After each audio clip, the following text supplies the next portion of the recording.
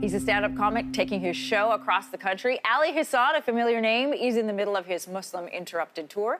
This is a one-man show offering up his own personal perspectives and, as always, using comedy to challenge preconceived ideas about what it actually means to be Muslim. Ali Hassan is joining us in studio this morning. Good morning to see you. Good morning, Nice to Anne-Marie. see you once again. I know it's early. The stand-up comics have a hard time with the morning Well, shows. I get up. I got kids. I got 4 kids. Right. They're roosters. They wake up early. This is earlier than the kids. So, yeah, it's a little bit... I'm not going to complain about waking up early in front of you. This is your life. This is nice. Hey, listen, before you came to Canada, you took the show to Edinburgh last summer, and since then you've been taking it across the country.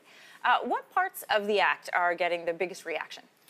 I think local references work well. They did not work well in Edinburgh. They would not have. You know, my subtlety about buying booze at age 14 in Quebec did not really resonate with Edinburgh crowds. No. I didn't really do that stuff, but I think stuff that just generalized Canadian experiences that show people that, hey, no matter where you're from and what your background is, we all have similar experiences. Mm-hmm. And there are people who love to highlight the differences, but it's just as easy to celebrate similarities. And I think that's what's really, people are taking that from the show. I want to ask you how this show plays regionally. I mean, Edinburgh aside, when you play this show, Muslim Interrupted, to different audiences across the country, I imagine, does your act change in St. John compared to how you present it in downtown Toronto? You know, it's a tricky thing. I don't want to make assumptions about the audiences. Right. When I'm in PEI, when I was in Charlottetown, you know, in Edinburgh, I'm probably the 10,000th Pakistani that some of these people have seen in that month. Mm-hmm. In Charlottetown, I might be the first Pakistani that anybody's ever heard from.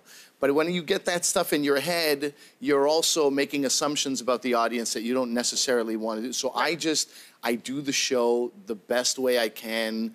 I don't make assumptions that they know stuff, definitely. Mm-hmm. Because friends of mine were like, oh, I didn't realize that Muslims have to pray five times a day. I didn't realize that there's an Islamic Sunday school that you could go to. So I was like, oh, I'm going to assume people know nothing. And I'm just going to, you know, paint the picture of my life. Now, some people might say, you know nothing. People who are actually practicing Islam. I do know nothing. They would be correct. And I say that only because you say you're not a practicing Muslim, but you're a cultural Muslim. Yeah. So what does that mean? Well, what that means is that I'm not at the mosque. I'm not practicing. I have a relationship with God. But I've always felt that that's my own personal relationship with God. It's not really anybody else's business. It's something that I have. I don't follow the religion, you know, the theological parts of it. But my identity is Muslim. My name, my look, my act, you know, characters that I play on television. And it is so integrally connected to who I am that I can't not be a Muslim. This is a really... interesting time in history for this act to come out, for you to bring this across the country. Talk to me about the different reaction that you've had and what you're pulling from south of the border into this. Yeah, well, it's an interesting thing, too, because odds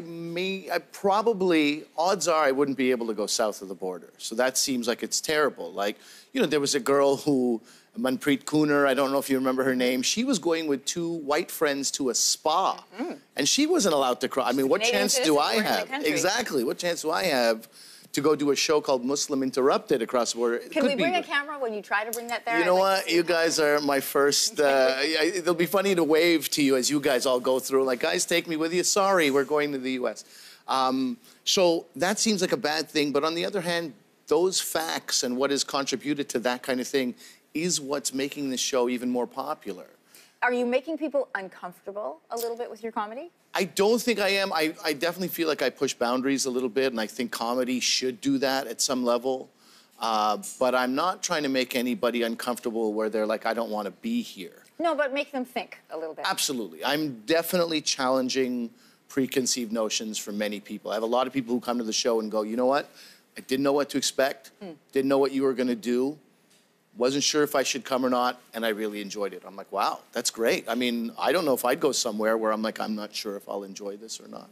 But obviously they are. You've had great success. You're right across the country. Yeah. And I'm glad we are your stop here in Toronto. I'm so happy to be here. Best of luck with the rest of the show. All Thanks, right. Ali. Take care. All right, your morning will be right back after this.